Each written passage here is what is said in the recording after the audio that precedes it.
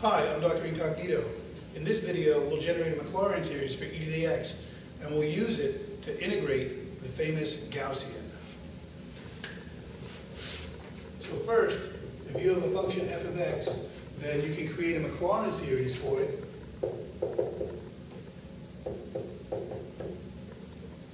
If you can figure out the coefficients c sub n, the formula for the coefficients, the nth derivative at the center, divided by n factorial. So if the function is f of x equals e to the x, then the derivative of e to the x is e to the x. So all derivatives of e to the x are e to the x, and plugging in 0, e to the 0 is 1. So the numerator of our coefficients here is 1, and the denominator is n factorial. So we quickly get e to the x is the summation n equals 0 to infinity of x to the n over n factorial. Our coefficients being 1 over n factorial, there's e to the x.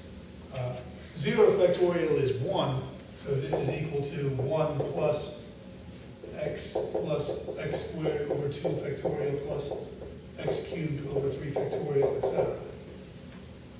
And the interval of convergence of this series is easily seen to be all real numbers using the ratio test. So this equation is valid for x between minus infinity and infinity.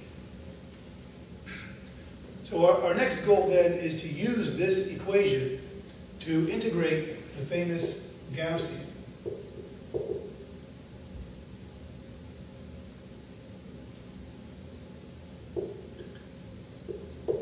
That would be the function 1 over the square root of 2 pi e to the minus x squared over 2. This is a famous curve in probability and statistics. It's also known as the standard normal curve. The graph looks something like this. The bell-shaped curve, or the standard normal curve.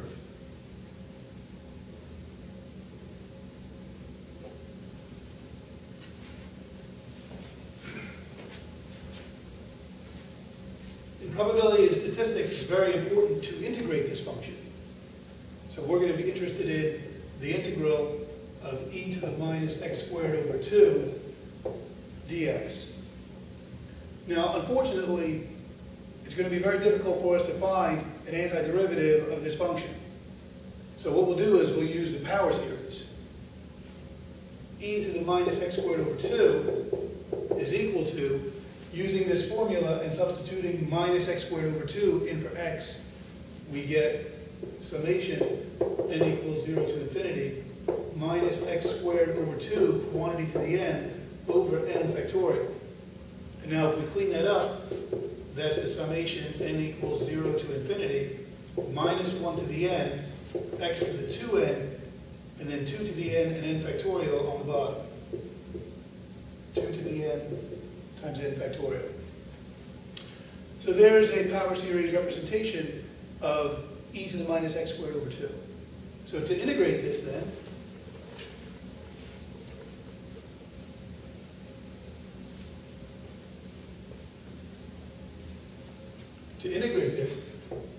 the integral of e to the minus x squared over 2 dx can be computed by integrating the summation n equals 0 to infinity minus 1 to the n x to the 2n over 2 to the n times n factorial dx. We can integrate the series term by term, so this becomes the summation n equals 0 to infinity of the integral minus 1 to the n x to the 2n over 2 to the n times n factorial dx. Now this integral is easier than it looks. X is our variable, so minus 1 to the n, 2 to the n, and n factorial are all constants. So let me emphasize that by removing them from the integral sign. We're just left with integral of x to the 2n dx. So this is now an easy integral of a power function. Simply add 1 to the power and divide by the new power. So this is equal to the summation n equals 0 to infinity minus 1 to the n over 2 to the n times n factorial times the integral here again is x to the 2n plus 1 over 2n plus 1. And we'll throw in a plus c. So what we get is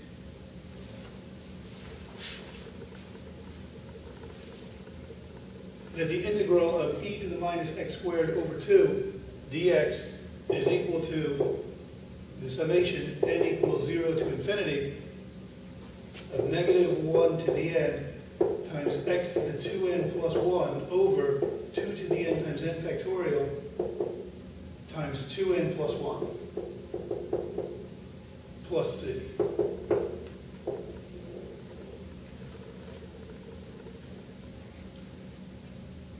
So I hope you enjoyed this lesson.